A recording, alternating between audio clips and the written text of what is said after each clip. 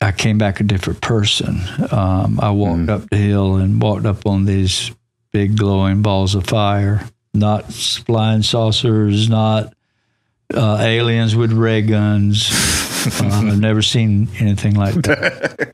It was truly a spiritual thing. I was calling out prayer because I was sick and I had gone through a near-death experience, which is all in this book. This book is is more of a memoir or novel than your typical UFO book. But they got my attention that night, and